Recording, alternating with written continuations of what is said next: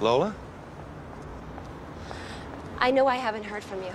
Lola, how long have you been out here? Just a few hours.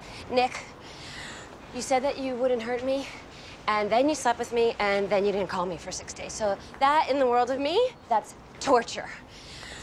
I mean, we have this totally unbelievable, life-altering sex, and then you just disappear. I mean, you stop drinking coffee. Lola, I'm so sorry. It's okay. It's okay, because I figured out your little secret. You did? It's so obvious when you think about it. How else would you know the things that you know? It wasn't so obvious to anybody else. Nick, come on. You're so sensitive. You're so aware of my feelings. You're so tuned in.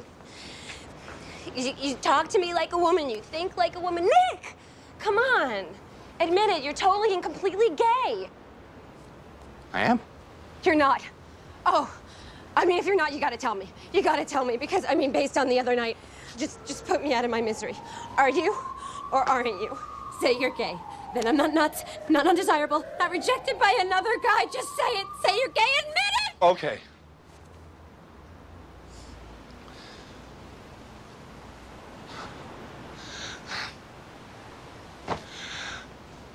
I'm gay.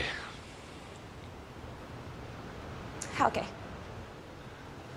Oh, I'm as gay as it gets. You're gonna make some guy very happy someday. Oh, from your lips. God, I hate that I'm crying.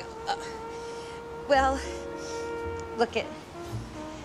If things should ever change in that department... Well, you'll be the first to know. You promise? Oh, yeah, I promise. Come here.